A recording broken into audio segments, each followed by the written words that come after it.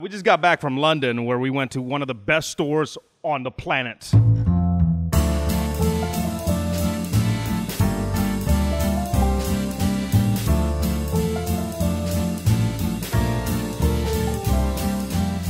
Here's a store, right? You can get a nice dress, ladies, and nice shirt, fellas. You walk into the next department, right? And you got like a restaurant, and not a normal like little cafe. I'm talking about a place you buy your meat over here, you walk over 2 feet, and they put it on the grill. These fools had the wine next to the watches. What? Good thing, though, you had to walk through the watches first, because if you get on that sauce, look at this bottle. Look at this bottle. I don't even know how much money that is. But this one's on sale. You get on that, you're buying the watches. You don't want to buy those watches, because they look expensive. Look at these fools. Fools, what are you staring at? Oh, look at that beautiful creature. Look at that thing. I would have an affair with that television. You could have my babies.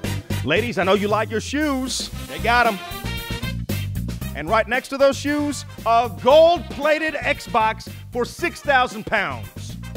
You buy an Xbox for $12,000, please know that I will rob your ass. And while you try to max out your credit cards to buy that Xbox, your dog could get groomed as well. Because you know, when I'm thinking, I'm going to take Kiki in for a haircut, I'm going to take her to a high-end retail store. Oh, I forgot to mention the art gallery. Because, you know, right after you buy your shoes and your purse and your dog gets groomed and you got your gold Xbox in the bag and you got some wine and watches, you need to look at some art.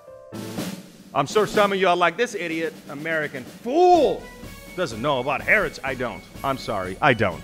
And I love my Nordstroms and I love my Macy's and I love all of them, but this store takes a on them.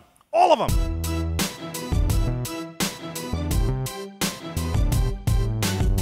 I did buy a nice shirt, though. I'm not going to lie to you. It was on sale. It was like 50 pounds. I'm like, cool. And then he was like, you want to pay in U.S. money? I'm like, yeah, whatever. It's 50 pounds. $120?